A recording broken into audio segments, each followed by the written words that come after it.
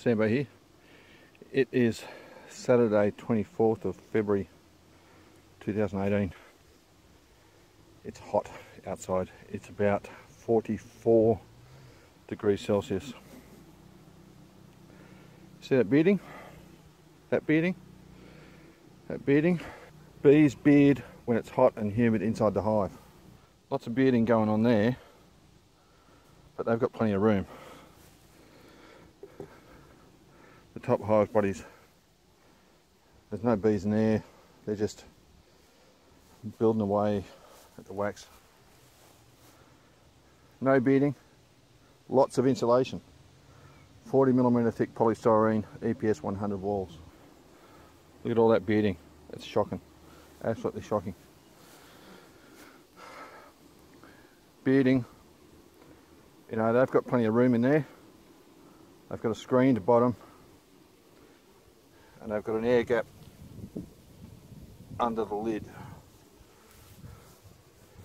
Really bad bedding there. We'll go have a look at the production hives.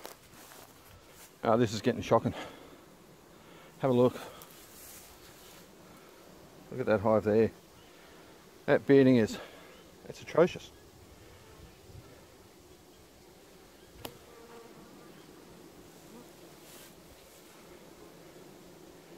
I'm going to have to line that box up a bit better too. Look at that robbing activity. It's shocking. So, in all seriousness, why aren't the bees bearding in this hot temperature? It's because they've got ventilation. They can control that ventilation, they can properlise those vents closed if they want. I better go. I just got bonked on the head by one. They don't want me around. So why aren't the bees bearding? It's because they've got plenty of upper ventilation. Hot air rises and that helps the bees control the temperature inside the hive. Air comes in the bottom, they push it out the top. Keep that air moving. The evaporative effect helps.